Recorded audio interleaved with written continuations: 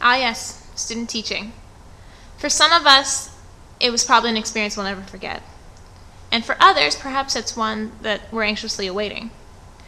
Many student teachers go into their experience with high expectations of themselves. They look at this as their final test to see if they'll cut it out there in the real world of teaching, when in all actuality, this is their first taste of it.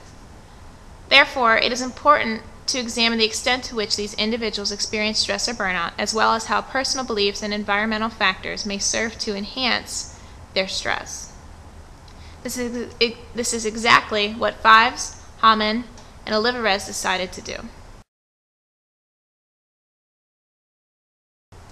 3 tests were issued to 49 student teachers completing their student teaching experience. The first assessed student-teacher efficacy using the TSES. A 24-item measure asked participants to respond to the questions, how much can you do? In relation to a series of common teaching tests. The next was the Matchlock Burnout Inventory, also known as the MBI. This 22-item Likert-type survey measured 3 indicators of burnout that we discussed in a previous study: emotional exhaustion, depersonalization of students, and reduced personal achievement.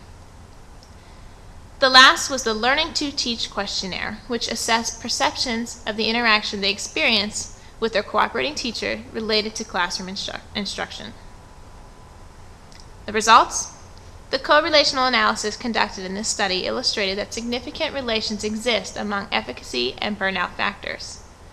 When examined across time 1, the start of student teaching, and time 2, the completion of student teaching, we see that these relations become stronger. Moreover, the direction of these relations is such that as student teachers' levels of efficacy increase, their degree of burnout decreases. For efficacy, all participants in this study, regardless of grade level taught, demonstrated significant increases in their levels of efficacy and reported significantly less emotional exhaustion and depersonalization of students, burnout, from the start to the end of student teaching. The study also showed that student teachers perceive their university supervisors to be more autonomy supportive over time.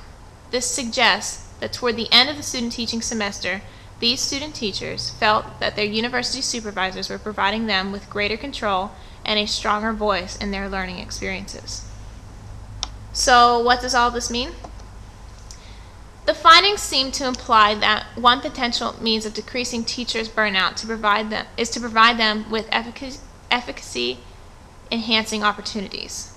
That is, rather than just working to decrease stressors in their teaching environment during student teaching, which may be impossible, teacher educators should focus on providing student teachers with mastery and vicarious experiences that enhance both their teaching competency as well as their feelings of efficacy.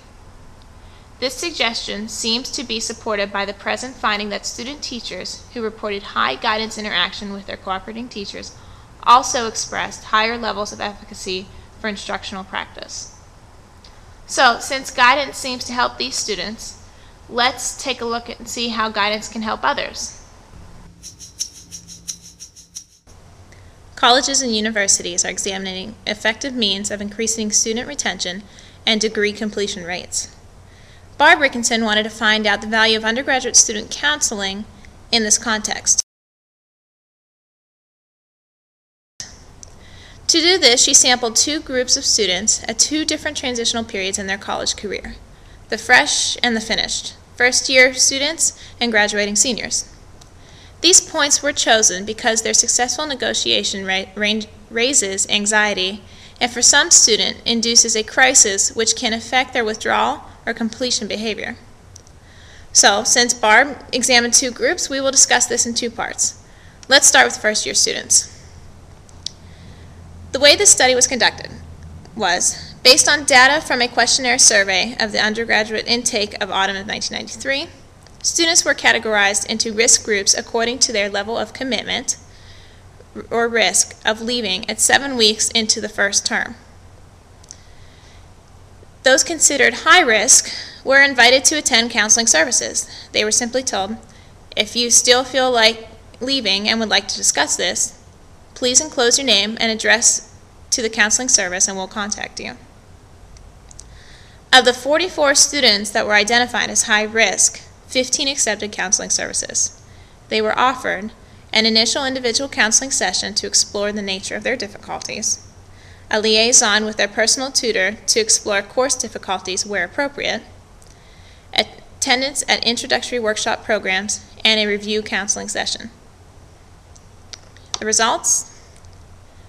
None of the 15 students in this cohort group sought further counseling from the service following their initial counseling intervention in the first year.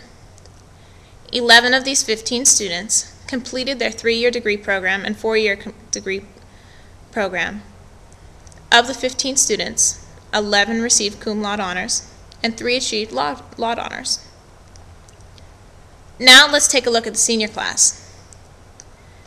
Rigginson took a sample of 43 final year undergraduates. This was the same sample used in a quasi-controlled study which explored the effectiveness of a short-term counseling intervention model with final year students in reducing psychological distress. Students were administered 2 questionnaires. The first was a pre-counseling questionnaire, which collected data on source of referral, students' definition of the presenting problem as academic, personal, or both, and their assessment of the effect that their problem was having on their academic performance on a scale of 1, not at all, to 4, severely. The second questionnaire was a post-counseling questionnaire, which collected data on the number of times students had seen the counseled and requested them to assess changes in their academic performance on a scale of 1, greatly improved, to 4, deteriorated, following counseling.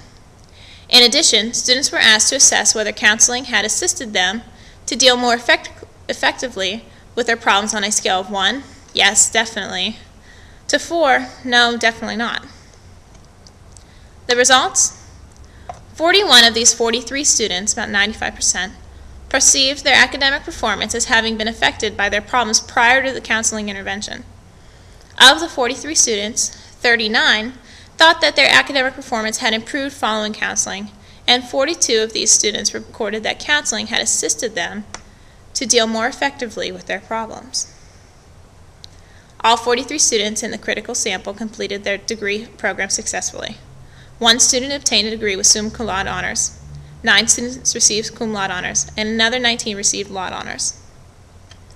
So what does all this mean? The findings point to the valuable contribution with a professional counseling service can make to the following institutional goals.